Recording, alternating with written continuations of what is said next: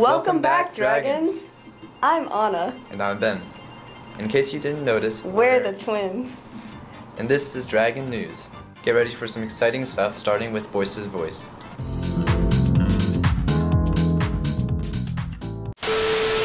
Hey Dragons! This is Miss Boyce. I'm super excited to do another episode of Boyce's Voice with you. I just have a few things I want to talk to you about today. So first, I want to talk about our theme, Grow Through Gratitude, and I want to talk about it because I just have a lot to be grateful for. We are almost done with the quarter, and it's been such a successful quarter. I have been so impressed with all of you. You are working so hard. You are giving back to your community. You just make this place so amazing. So it's really easy for me to, when I think about our theme, to think about our students and how grateful I am, and our staff. I think that we're a really amazing community, and I just want to celebrate that we have almost finished a quarter together. For me as principal, I've really enjoyed it so far. So thank you to all of you.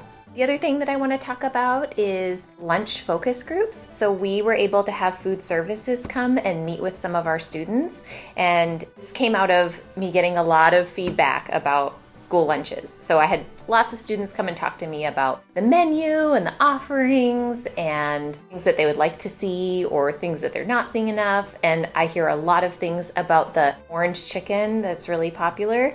So I reached out to our food services at district and asked if they could come and do a focus group with students so that you get to talk directly to the source about your ideas and how to improve our school lunches. I really appreciate the students that were willing to engage in that focus group, and I hope that we see some really positive things come out of that. So thank you for participating. By the way, quick note about school lunches. I've been making a point to try some of the different things in the cafeteria, and so far, interestingly enough, my favorite item has been the meatloaf and mac and cheese. So didn't know that that would be my favorite so far, but I've been pleasantly surprised. Buffalo chicken pizza is a runner-up. Also coming up and really excited for is our quarter awards. I am excited for us to all come together in one space. It's going to be my first quarter awards with the bioscience community. I know many of you have experienced it before, but for our freshmen, this will be something new for you. This will be, I guess, our first or second time coming together since being together in town hall at the beginning of school. So I'm really looking forward to that day, and it does happen to be the last day of the quarter. I know we're all going to feel very celebratory then. One more thing I want to talk about is, I know we've had a lot of construction around the school, and I know that that's impacting all of you as you're coming to school, whether you're being dropped off or walking, and I appreciate all of your patience. It's going to be a little bit with this construction. They're improving the energy grid for downtown Phoenix, so downtown Phoenix is expanding, and as a result, they have to be expanded. That's why there's some intense construction happening around, in addition to the construction of the new buildings and things like that. I appreciate your patience with that from you and your parents. That's all I have for you for today. Thanks for watching this segment, and I wish you all a great week, and go Dragons! Thank you, Miss Boyce. Remember to stay tuned this Music Monday, which is next week and will be centered around Hispanic Heritage Month. Thank you to Spanish Honor Society and Stugo for hosting yesterday's Loteria. It looks like a lot of fun. Maybe next year I'll win something. If you're in need of some tutoring, there will be extended tutoring for humanities every Thursday in the 2 East classroom, as well as physics and biochem tutoring on select certain dates. As well as that, fall break / the end of the first quarter is fast approaching. The end of the first quarter is October 7th. We'll have fall break from the 10th to the 14th and then come back to school on October 17th. And now for a very special announcement. Spear Week! Minion Monday. Barbecue dad versus soccer mom. Finance bro versus gym bro. Dress like a kindergartner. Bald cap versus wig. Come over to Tabletop Club on Wednesday after school from 2:45 to 4:45.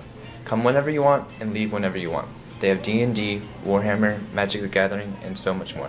Congrats to the juniors for passing their civics exam. And speaking of civics, here in Arizona, this Sunday, September 25th, is the day we celebrate legendary Arizonan Sandra Day O'Connor for being the first woman to advance to the Supreme Court. She was nominated in 1981 by President Ronald Reagan after a legal career made difficult by being a woman in what was considered to be a man's world. Justice O'Connor retired in 2006 and now focuses her energy promoting civics education. That's it for this week's Dragon News. Until next time, Dragons. Oh.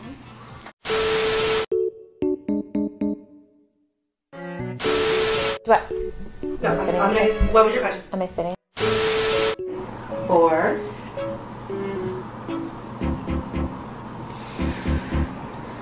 Welcome back, Dragons. Congrats to the juniors for passing their civics exams.